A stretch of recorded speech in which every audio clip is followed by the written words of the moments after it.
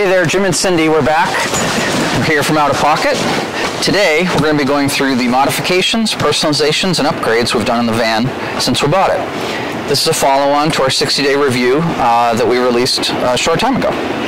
You may or may not have heard us say we're going to be doing this review of these products because our audio was a little challenging with the first video. But we have got new microphones with dead cats on the end because literally it's either raining or windy where we live. So we're going to go through the things that we've done to the van to really make it our own and try to improve the livability. I've put links to each of the things that we will go through as much as I can in the description. So if you like any of them for yourself, you can click through and see the exact product that we used. This is part one of 2 videos because, yes, we've done a lot of things to our pocket.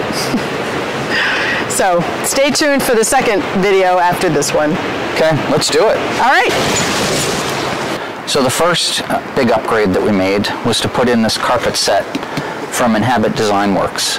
This material they use is like a soft canvas weave with some foam padding on the back compared to the original floor, which is this vinyl plasticky feeling thing.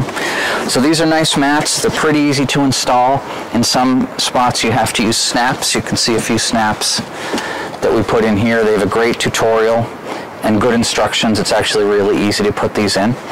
This mat set, it just makes us so much more comfortable to move around in the van, walk around, nice soft floor. Comes in 3 parts. You have the center section of the van, you have a section for the front seating area here, and then there's a third section that goes in the back of the van. So here's the back mat. Here, these 2 connect with like a Velcro. When we ordered the mats, they're made specifically for the Solis Pocket, so they're all sized to fit. We had a little bit of a tight fit on this rear mat. When we first got it, it buckled a little, and it turns out that the specifications of these cabinets and the tolerances aren't really that close from Solis Pocket to Solis Pocket. So worked with John at Inhabit. He sent me another one a little bit skinnier, went right in here perfectly. The only downside to this rear mat is that it blocks the L-tracks. So if you want to bring bikes and use these L-tracks, you have to take this rear mat out. Now I've come up with a solution for this. I'm going to do a whole separate video on traveling with bikes in the pocket, different mountain bikes, gravel bikes, and so on. And I've got a solution to that. But these mats are great. They are warm on your feet.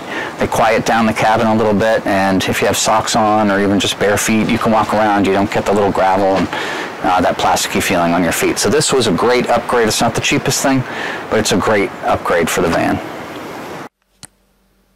We also got the ProMaster Cab accessory kit from Inhabit, which are great little inserts for areas in the cab to kind of brighten them up.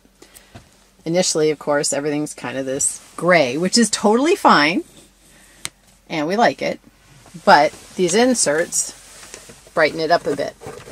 Put it in, you can immediately see all of your things. They go for those areas, the cup holders. You can always see where you put your keys. Even little ones in the door. Just makes it a little brighter, a little more fun. Okay. Inhabit also has a matching floor mat that you can get for in front when you come out. Nice little place so you can put things. We actually used it when we went out to view the eclipse and to tape it. We were at a ski resort, snow everywhere. This waterproof mat was perfect for all of our camera gear and for us. It also comes with these stakes so it won't blow away. And it's made out of the same heavy-duty material as the rest of the flooring. So this mat set is great, but we do live in the Northeast. Right now it's mud season. It was winter before this. You get a lot of stuff that you track in on your feet. So we also got the WeatherTech rubber mats. They sit right on top of the Inhabit Design Works mat. I was a little worried on the driver's side with the gas pedal, but everything works fine. So in the winter or mud season, we put these in. We get in and out of the van, your boots, collect the stuff. They do move around a little because they're on top of the canvas mat. you can't really attach them, so they tend to float a little bit here and there. But overall, it's totally manageable, and it's great to have all that water, mud, dirt just get captured in this thing, which you can dump out and protect the mats underneath.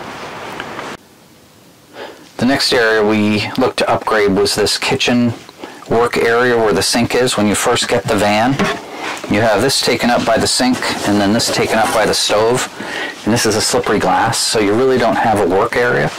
So we're able to get this cutting board adjustable thing that fits right in there, so that gives you a nice workspace. And then this is actually a prototype from Inhabit Design Works. They make these for the countertop of a number of different vans.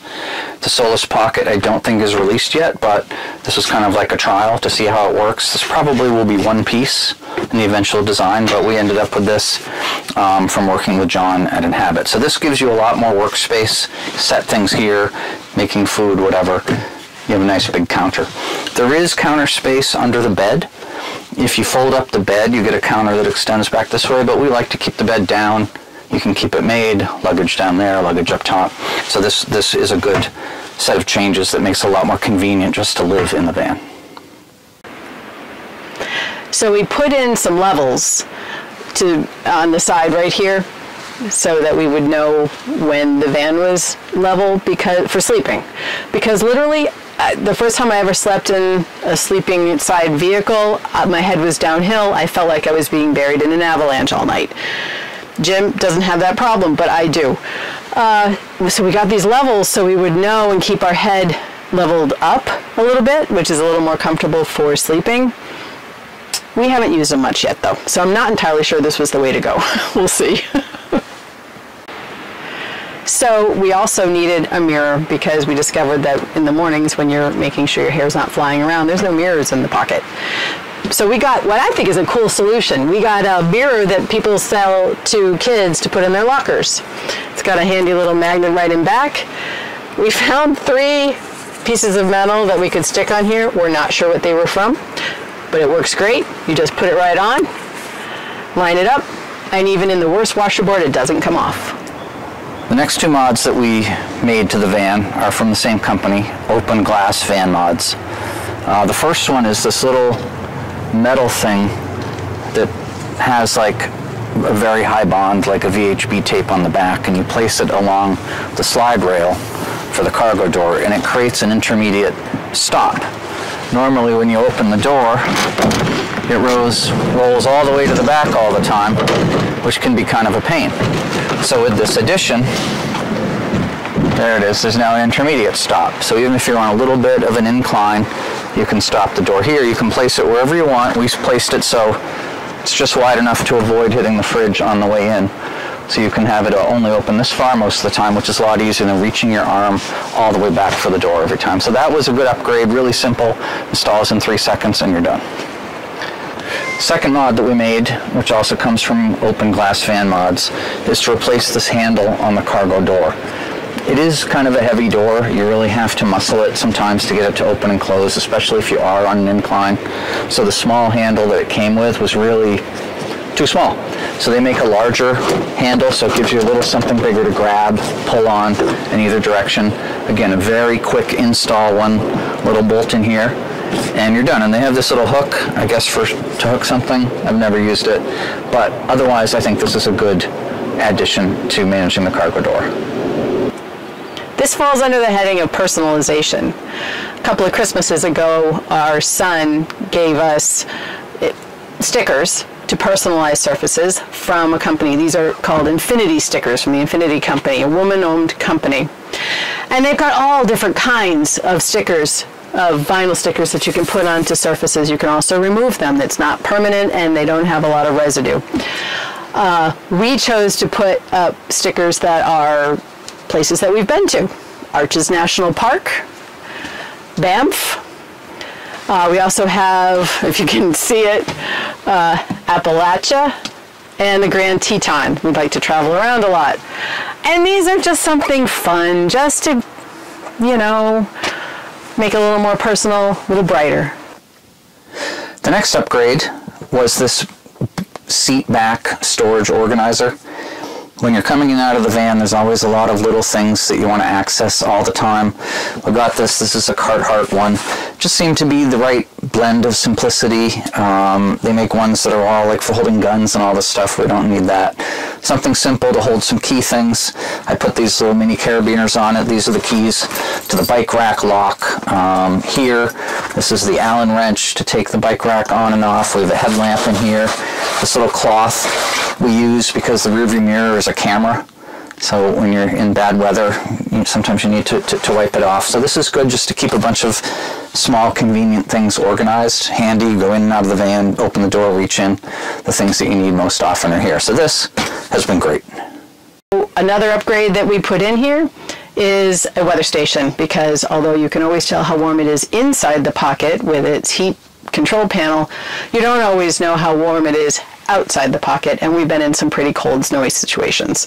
So we have right here the weather station that we can see, and you can even see it from the bed, which is key when you're thinking about getting out of bed.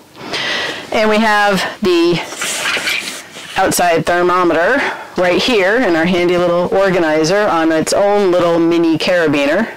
So when we arrive, we go outside and we hook it up. It's sturdy enough that if we forget to take it off and drive away, it's okay. But it stays right there and we'll know what the temperature is. We really like that. That has been a great thing to know when you're trying to get ready to go out, to wear enough clothes. This is a good time to break. We've got a lot more to go over, so stay tuned for part 2. In the meantime, let us know what you think.